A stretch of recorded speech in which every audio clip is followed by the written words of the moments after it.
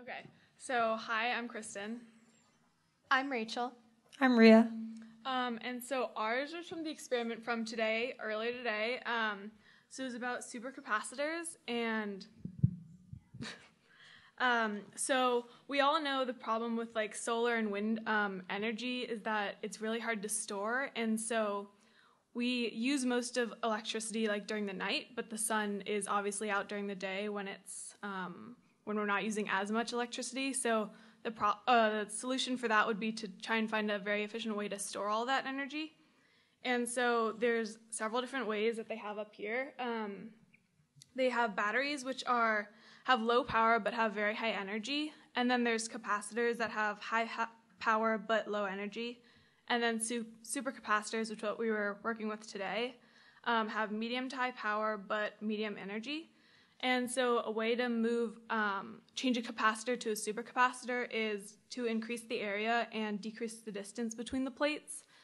So it was kind of just like a quick overview of like the main part of our experiment. And so what we see here is they have Battery City, which has heavy traffic, and it's a 20-mile-per-hour road because we have the city plan on the side, which is very like twisted and turns, and there's a lot of turns, so they can't go as fast. And then there's a lot of cars. And then the next one over in Capacitor City, there's moderate traffic, so it's kind of like in between. And then it's a 60-mile-per-hour road. And then it's slightly more efficient with like not as many turns in the road, and it's more like straighter blocks. And then the bottom one, which is Supercapacitor City, has no delays, and it's also a 60-mile-per-hour road. And then it's a very efficient city plan because there's a lot of different streets which the cars can go to and not have all be on one path. So this drawing is comparing batteries, capacitors, and supercapacitors to cars driving on the road. So in the first box, there is heavy traffic caused by the winding roads, as you can see in the city plan. So in the top left box, you can see the cars driving on the road, and there is a lot of traffic. This is because batteries are really slow and chemical reactions take a while to happen. The cars represent charged particles, while the sides of the road are plates. The bus you can see driving on the road is big compared to the cars next to it, representing a bigger area. In the top right box, there is moderate delays because capacitors have high power but lack energy. And in the bottom box, supercapacitors are like the perfect middle between capacitors and batteries. They have medium to high power and about medium energy. There are no delays due to increased area represented by the city plan. So for this drawing, there are several things that we liked, and there are some limitations. We liked how they made the city plans and how they drew the roads. It really showed which cities were more efficient than others. Also, they showed like the areas for different vehicles. Like in Battery City, the bus was bigger. However, for the analogy, they used scientific words for the cities. But in Battery City, they really show how the cars are going slower, and in Supercap City, the cars are faster. However, it doesn't really show how that supercapacitor is more efficient than the capacitor. It's also confusing how there's more traffic in supercapacitor compared to the capacitor city. But overall, we really like the how they were able to make such a simple drawing out of this concept.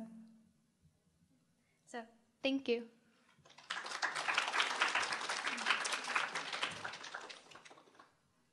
Okay, questions? A battery should have more energy than a supercapacitor, right? So why are there more cars in the supercapacitor? I think that was kind of one of the things we weren't sure on, because like there's only like one car in Capacitor City, and then like there's a lot of cars in Supercapacitor City. So I think we were trying to figure out like a way. But wait, Are they all cars?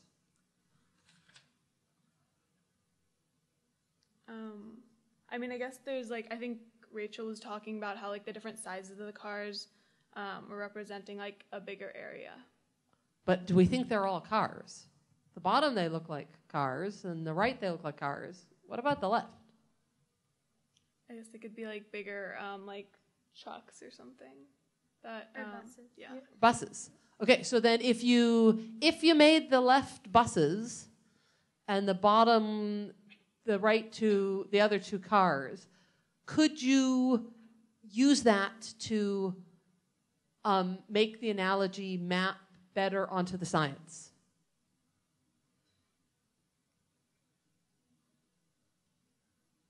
So I think what you're talking about, power, which is speed, and energy, which is capacity. So specifically, say what you're going to map it onto, speed or capacity, and how you might be able to use that. Well, I guess batteries have a lower power, so like I guess the buses could be taking a lot longer on the road or something. Yeah. Okay, but now map it onto, so that's good, but then also map it onto capacity. Well, also buses can hold more people. So by showing the buses, it shows that it could carry more people, or in this case, particles. So what are people analogies for? The electrons. Yeah. So the people can be electrons, and so then you can have the higher capacity of batteries because you're filling these big buses. Other questions? Yes. The speed limit signs, I can't see the numbers, but can you talk more about how that relates to? Okay, so the first one in Battery City, it's 20 miles per hour, and then the other two are both 60 miles per hour. And that's because both the capacitor and supercapacitor have kind of both medium and high power, so it's kind of supposed to represent that they're going like similar speeds, but they just have different like energy. So that's good. I would modify the speed limits. So because the supercapacitors and the capacitors are not actually the same. Yeah. So how would you maybe modify the speed limits? I guess make the capacitor a little bit higher because it's kind of that peak point of the power, and then the supercapacitors can be just a little bit lower and they go all the way down to like similar to batteries. It actually can be a lot higher. The capacitors can go super fast. Okay. The capacitors are very, very fast systems. They just don't store very much. The supercapacitors are that compromise of storing a little more and being not too slow. But capacitors are actually way faster than supercapacitors. You just don't have the electronics to measure them, so you don't know that. Okay, one more question. One more question, then we can have a quick break. Who's it going to be? I don't know if the parents have earned their coffee break yet. Okay, students, can you ask a question of your lab mates? Oh, you guys are going to make me do it. Okay.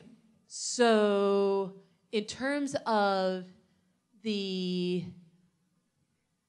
analogy,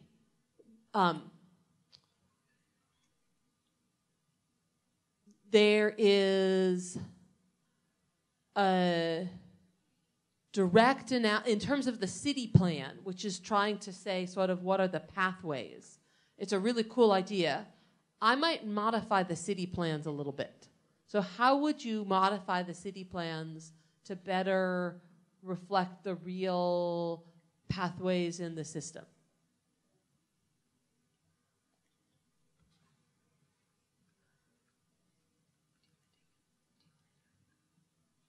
Or which one would you want to modify?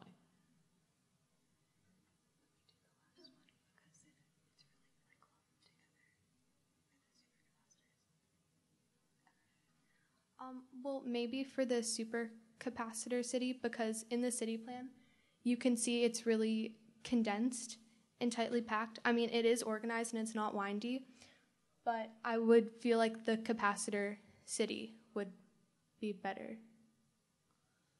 So the supercapacitor has lots of, it's organized, but it's got lots of little things. What were you saying about the capacitor part?